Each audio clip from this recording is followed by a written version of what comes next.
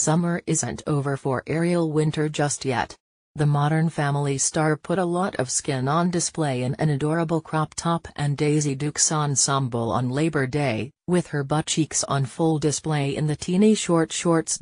Ariel Winter, 19, has been criticized for wearing too short shorts in the past, but she proved she's totally above the body shamers by stepping out in one of her most revealing looks yet on September 4.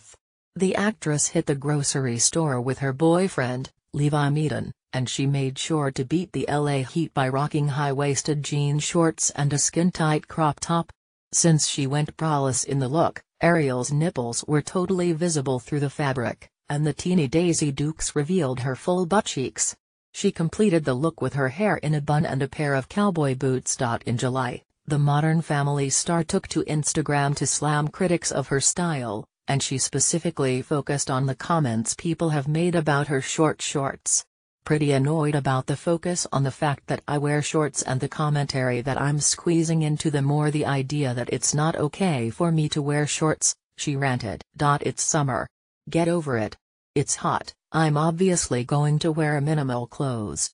I'm not going to suffer in a turtleneck to please anyone.